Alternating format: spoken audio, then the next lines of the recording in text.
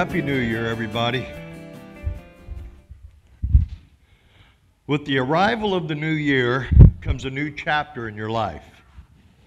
And it's comforting to know that God remains a central figure in that story, ever present as the pages turn. We look back on 2023 as a year that was difficult, problematic, rewarding, beneficial, but overall good, bad, and indifferent. It was a year that has been a blessing. Except for Vicki, she's still married to Charlie. Did I say that out loud? Oh. So we're going to go right into Scripture. Philippians, they made me eat potato chips. So now my mouth is dry. I tried to gargle with Coke, and it didn't happen.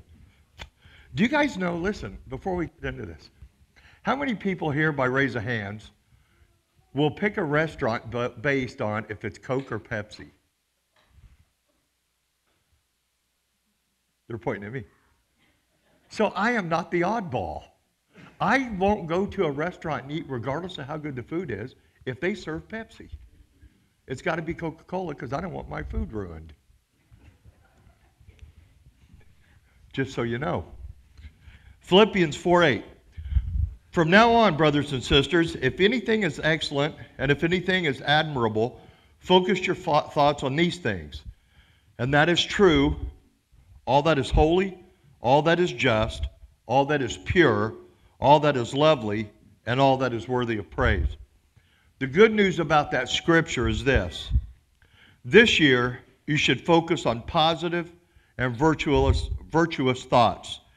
It's okay to dive deeper into things that are true, honorable, pure, and worthy of praise. These inner thoughts reflect the nature of God and your faith, and it will bring you peace. In this coming year, which is stroke of midnight today, think more about God. I had somebody tell me, what do I think God looks like? Anybody else try to imagine what God would look like if you were having a conversation with him? You get that picture in your head, and then you have a conversation. And it's the same thing when you have a conversation with the cross and Jesus up there. You think about what conversation would you have.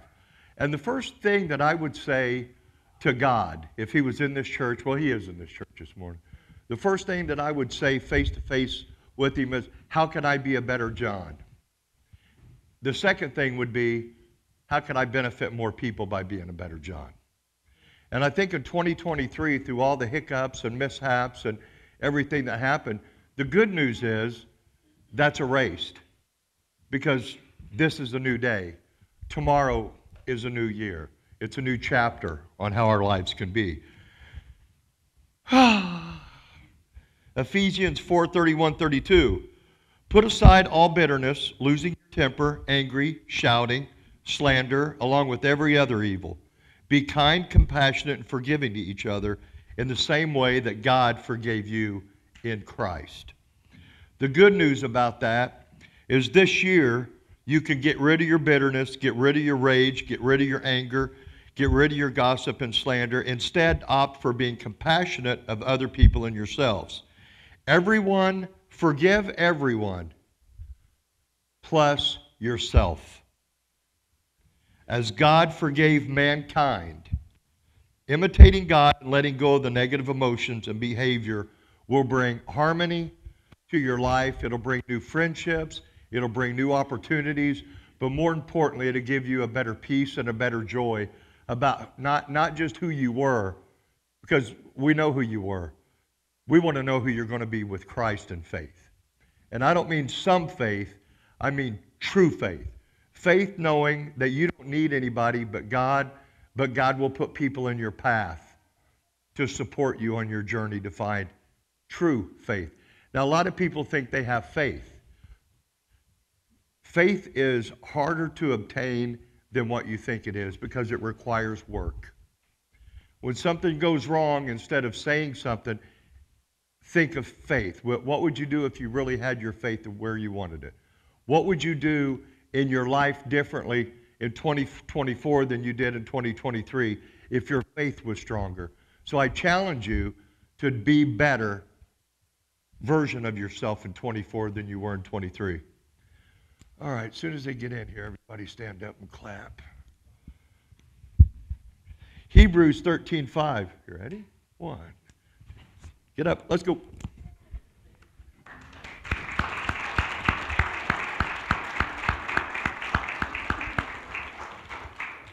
Welcome.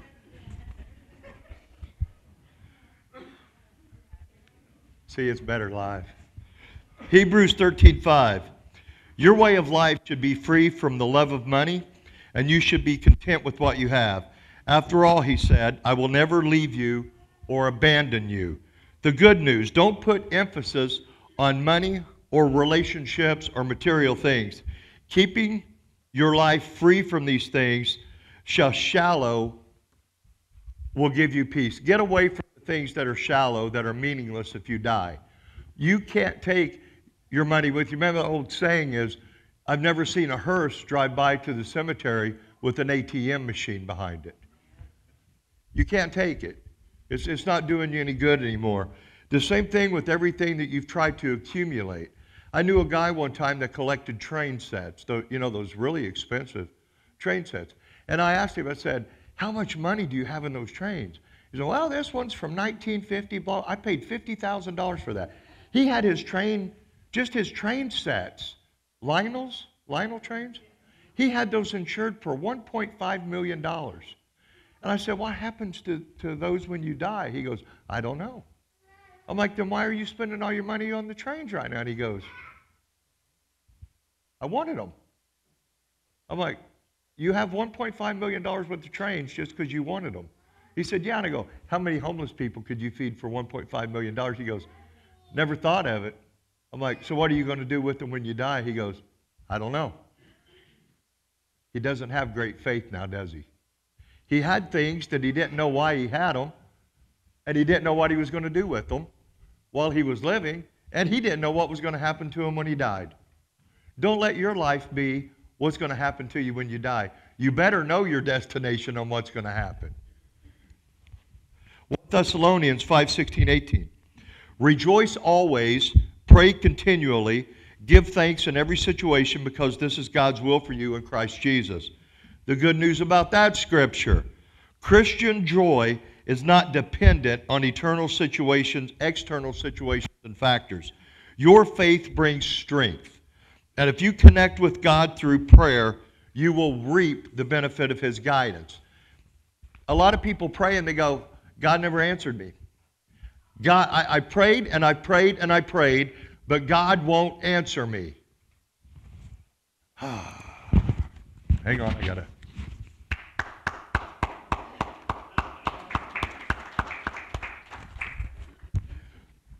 It's not that God's not answering you. It's that God's not answering you right now.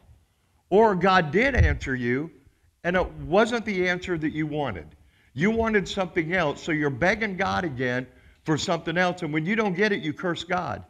How dare you do this to me, and why isn't this working out, and why is it always me, and why is this happening, blah, blah, blah, blah, blah, blah, blah.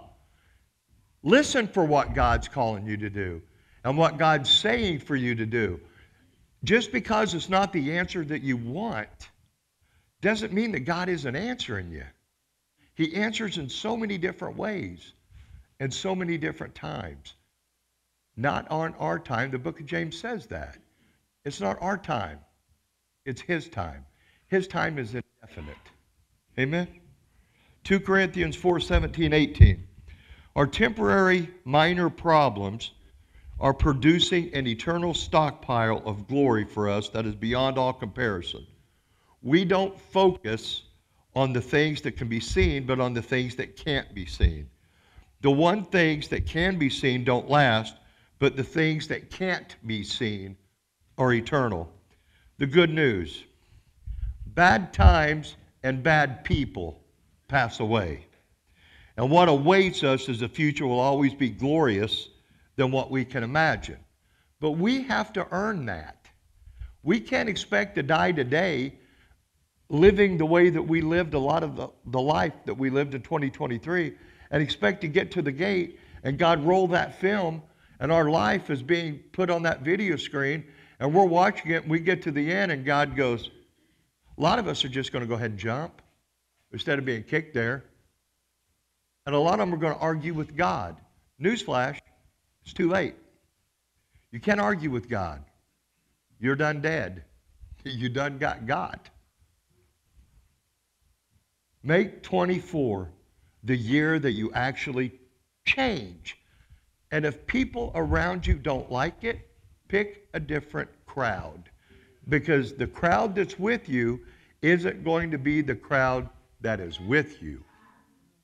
Amen?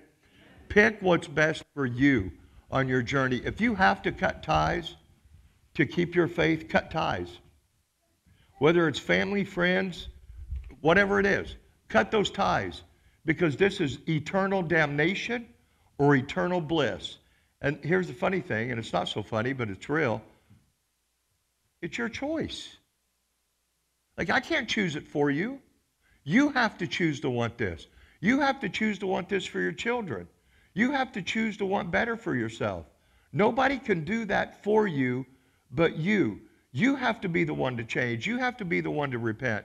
You have to be the one that look back at 2023 and thinks, yeah, I went too far. Yeah, should have not done that. And everybody's got that. Don't make the same mistakes in 24 that we did in 23. Let's lead 2024 with faith and take that giant leap with God guiding. 1 Peter 1:3. May the God and Father of our Lord Jesus Christ be blessed. On account of his vast mercy, he has given us new birth. You have been born anew and in a living hope through the resurrection of Christ Jesus from the dead. The good news is that thanks to Christ's sacrifice, we have the power to always start fresh without the burdens of our past to weigh us down.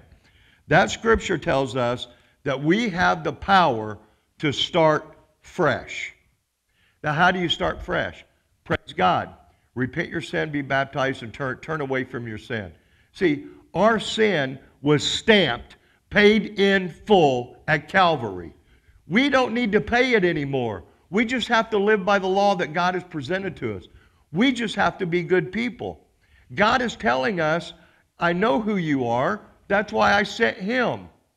Now be who I want you to be now because he paid it. Why can't you live under grace if grace has been given? Amen? 2024 should be your final year of grace. Eat it, consume it, live it. You'll be so much better. Psalm 65:11. You crown the year with your goodness. Your paths overflow with rich food. God always wants our future to be bright. And his intention is to surround us with the abundance and blessing for that. Have faith in that intention as you go forth into the new year. God says, I know your path. It's a path of goodness and righteousness. He has given us that gold path to take. He has given us a blueprint on how to make this next year way better than the year before. The problem is we have to slap ourselves on the head with our knuckles sometime and wake ourselves up inside and go, okay, wait a minute. I need to reevaluate me and my mental and my mindset. I got to reevaluate what I'm doing, how I'm doing it, and for who I'm doing it for. When you reevaluate, you'll find out that you should be, one, if you don't do it for yourself, you're dishonoring yourself. Because if you can't make you better, nobody else is going to. Work on you first, and then lead other people in the passion and the compassion that God has for everybody. Make 2024 the year of change. And I dare matter of fact, I'll go old school on you. I double dare you. I triple dog dare you. And it doesn't get any bigger dogs than that. Today, I triple dog dare you today to do something nice to somebody. Just to see how it feels. Just do something unexpectedly nice. And watch the smile on that other person's face that you do it for. Just do it and see what happens. You'll feel a lot better about yourself and you'll make God smile.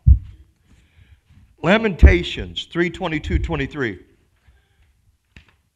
Certainly the faithful love of the Lord hasn't ended. Certainly God's compassion isn't through. They are renewed every morning. Great is His faithfulness. The good news about that scripture is that God's love towards us is as certain as the arrival of the new day and the new year. It's going to happen. And because He is unwavering, even in the face of our own personal changes, we can always rely on His holy mercy. So don't be afraid to try something and make mistakes. Even if you make a mistake and fall, God has your hand. He will pick you back up, bring you back from the ashes, and say, now come and do it my way. Because your way didn't work. My way is proven. So why don't you go on the proven path? Why don't you go on the path of righteousness? Why don't you go on the path that we can make this thing big again? Why don't you go on the path of just being a good Christian? I did a TikTok video yesterday. I know, this 65,000, 66,000 views or something already. And all I said was, in the new year, let's try to lead more and more people to the cross. Make sure it's not about race, it's about grace. Let's try to make America as great as America can be. And even if you're not a Christian, why can't we all just be good people, all get along, and try to make this world a better place? I had to block about 100 people. Out of that, they got, why am I into politics? I never mentioned the election or who to vote for. Why am I cramming the cross down everybody's face, which I didn't? All you religious people are all the same. You're always wanting something. I never asked for anything other than to try to be a good person. So if that's asking too much for somebody to be a good person, go to hell.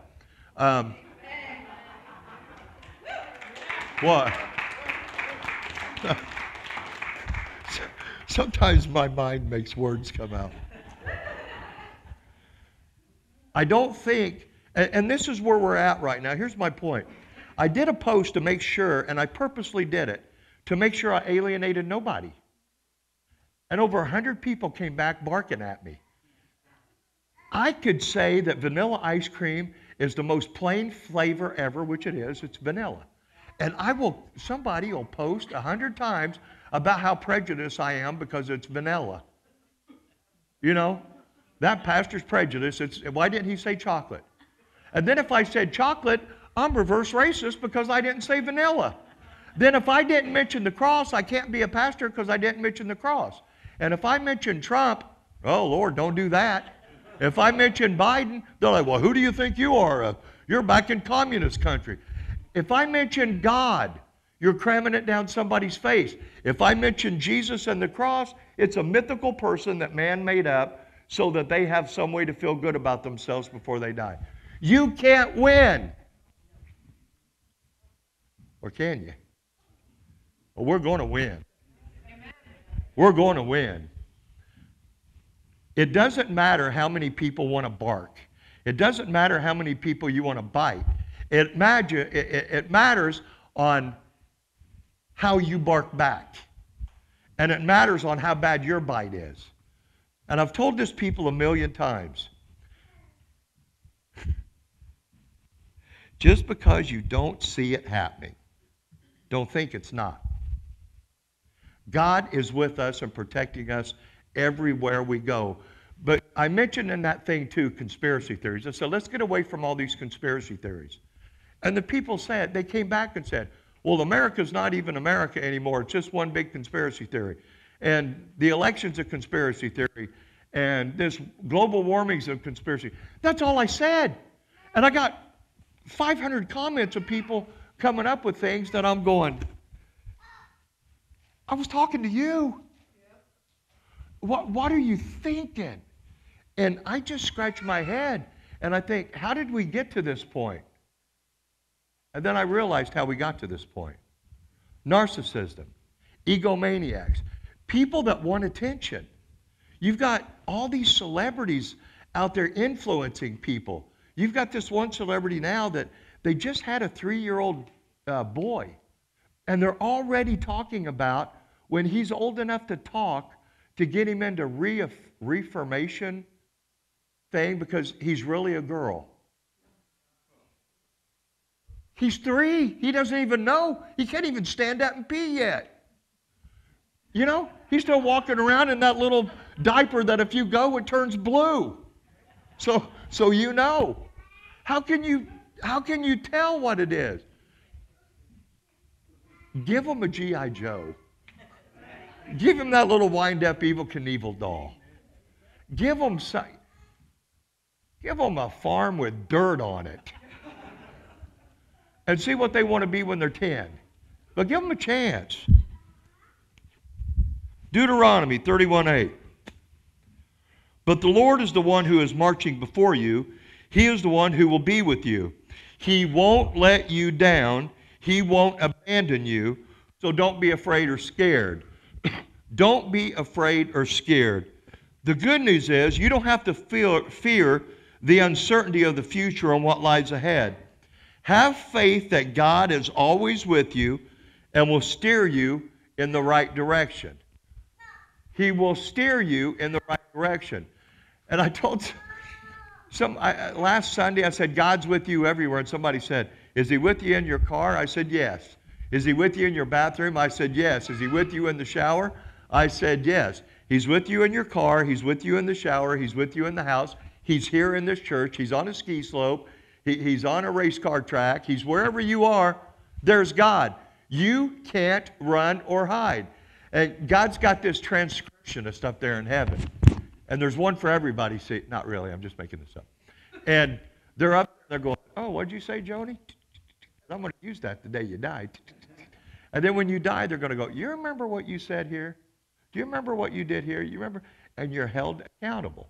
Make 2024 the year that if you died that second, there is nothing up there written that you're going to have to look at God when he says, why did you do that? There's nothing on the paper for him to say that about. Because it's all good, positive news on your part. There's no conspiracy theories. There's no more of this junk that Jesus didn't exist. Here's the thing. I don't have to prove that Jesus exists for me. I know it. If you're in this church, you have to at least think he exists. And if you don't believe completely, at least you're wondering enough to come into the church, right? It's our job to get you over there. So I'm going to do this for a minute. Nobody believed that King David existed.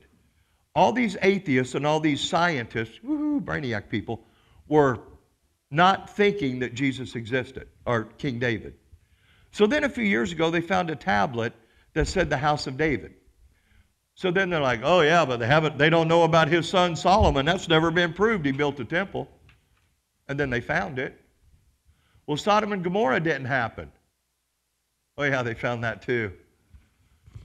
Moses didn't part the Red Sea. There is no proof. Well, yeah, they found the wheels that the Gulf occupied. It actually did. Well, there's no proof that Pontius Pilate was really the ruler when they did that. Yeah, they found his ring, and it's engraved his name. And it just goes on. Well, Hezekiah really wasn't. No, they found the bowl that was inscribed in his. You get my point? They keep, every time that it says it can't be, archaeologist says, well, we just found it. So it is. It's the most important part of history that's been found in the last 40 years, has been uncovered under earth to prove that the Holy Bible and those stories aren't just stories. They're fact. They're non-fictional fact. These people existed. It's written in our book about what happened. The people were real. God put them through what they got put through for a reason, and they came out shining and gave God glory. This book, this life, this faith, that cross, that God, that man is real. And there's nothing that you can say or do about it. You can deny it all you want because you want to live the lifestyle that you want to live. All you want. But one day you're going to get got. And you better hope you're got while you're alive and you have a chance to change. Because if you don't and it's too late, don't say you weren't warned, Lucy. You're warned. Amen? These smartest guys ever to exist claim didn't happen. Big Bang Theory. You know how the Big Bang Theory started? God went, bang! Now it started. I don't believe that out of nowhere came something. I don't believe that we as an earth is sitting on an axle and spinning exactly the way it has to, producing exactly enough gravity and exactly enough air, exactly enough vegetation, exactly enough humans, the reproduction system of a human being. I don't believe that happened from a Big Bang Theory. I think that happened from a big God. And you can't tell me any different. And if you tell you any different, I think there's medicine for that. Isaiah 43, 18, 19.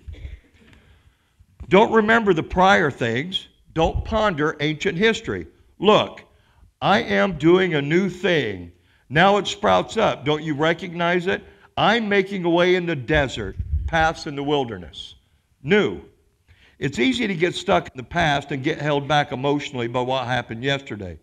But to only truly welcome a fresh start is to look forward, not back. Take a deep breath, envision on what you want the future to be for you, and take that first step forward. Now, do you need to go back and go, oh man, I shouldn't have done that? No. You should never look back and ever say, I shouldn't have. You should have learned your lesson then and walked forward in faith and get closer to God to help as many people as you can. Because you're going to die.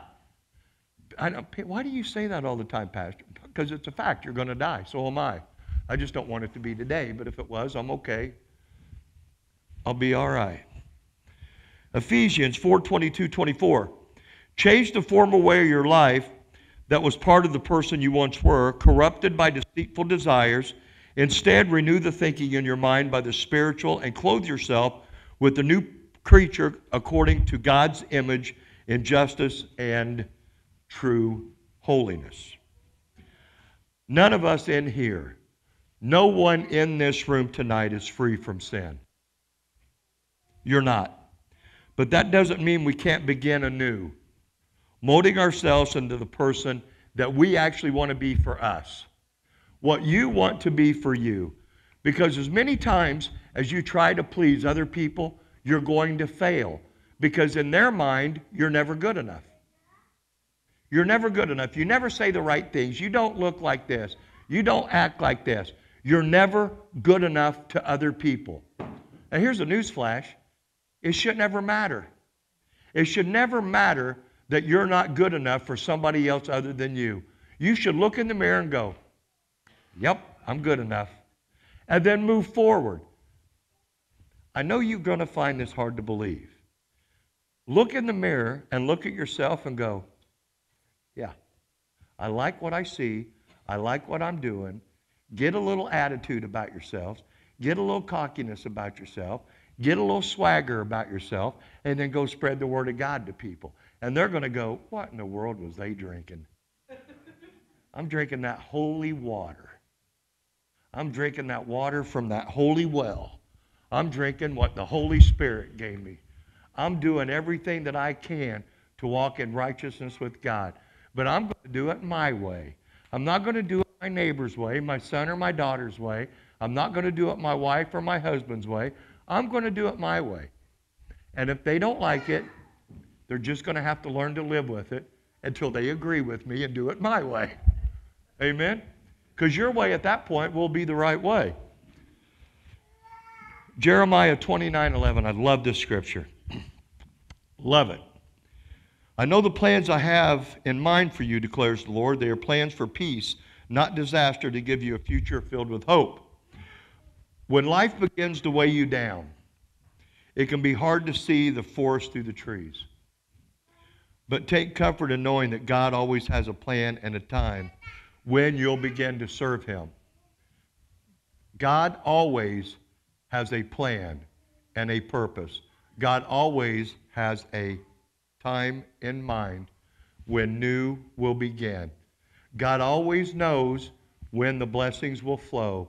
God always knows when you're going to wake up and you're finally going to see that proverbial light and you're going to go, oh yeah, I got it. I get it now. And when you get it, you'll know it. You'll be filled with the happiness that you've never experienced before. You'll be sitting in your house drinking your coffee, and you'll just want to get up and go, who can I help today? Or you'll want to get up and just read Scripture because you want to know more about it. Or you'll get up and watch a TV program about God. Or you'll start thinking about what you can do to help somebody else. Somebody in this church this morning early came into my office and said, can I be on the Christmas committee? I'm like, a little late, isn't it? Like, no, for next year. I like that. Already planning for 24. Already planning for 2024. That's knowing that God is going to first bless them with another, almost 12 months of life, but wanting to get involved to make sure it's even bigger this year, this coming year, than it was last year. That's cool. That's pleasing to God. Job 8:7, although your former state was ordinary, your future will be extraordinary. Keeping Christ close to your heart isn't always easy. But as we continue this journey through life, carrying his lessons will help us open infinite new possibilities. And I got to cut this short because of the time I have. But in 2023, I want everybody to briefly look back and how could you have done something differently?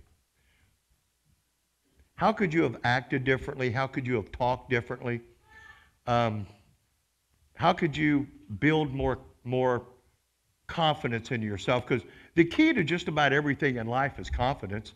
Because if you don't believe in you, you're already destined to fail. You have to be the one that starts the belief. God believed in you enough, he killed a man for you. He gave his only son to die on a cross. Amen? He tortured his son. That's true love to me. Amen? So regardless of what you did, regardless of what people think of you, regardless of what you think of yourself, it's all going to start with that look in the mirror. When you look in the mirror and go, this isn't who I want to be. And then you look in the mirror again after prayer and trying to be the best that you can be. You look in the mirror again, and then you can finally say, I see God. I see now who I'm supposed to be, man, woman, or child. I know what I'm supposed to be and what I'm supposed to do. We get a chance once a year to clean the slate by calendar date. We get to clean the slate. We get to forget everything that happened that previous year in 23. And we get to start at midnight and write a new story of our life on a blank sheet of paper. Make this blank sheet of paper the most important paper. I'll shave your head. Make this blank piece of paper the most important writing that you've ever done in your life. Make it so that 5 years from now, when you look back on it, you still look back on it as the most important thing you've ever done in your life, because you finally submitted your will completely to God. You finally decided that that cross was enough, but also you finally got the point. You are enough. And don't let anybody, job, relationship with someone, family, don't ever let them tell you that you're not enough. That is the biggest deal breaker of faith that you can get. It's one of Satan's greatest tools, is to drag you down and break you down so that you can't see what the true light of God has on you when it shines. Let God's light shine on you this year. Amen. We got big things coming. We got the Opry. We got the Troubadour. February, we've got Nashville Palace and the Commodore. March, we've got Wild Horse Saloon and the Troubadour. April, we're back at the Opry twice. We've got big things coming up here. We've got big things coming up here. I'll be gone next Sunday. Pastor Bill will be doing this. You guys are in for a great treat. But when I come back the following Sunday, we go live on country television and on, that's not the truth, country television and country Christian television. It's not live. It's a 2-hour delay because they have to edit it and put commercials in it. But we're taking it to be on there. So we have those two. We still have iTube 247. God has really blessed this church worldwide, blessed it worldwide. And I'm very thankful for everybody that's here, for the people that are watching at home. Happy New Year from the Cowboy Church. And if real loud, we got to end this as loud as you can. 2020 thing, ring in 2024. If God was listening, right, well, he is listening. Let's let him hear what we're going to say on the count of 3. 1, 2, 3. Cowboy up. See you guys in 2 weeks.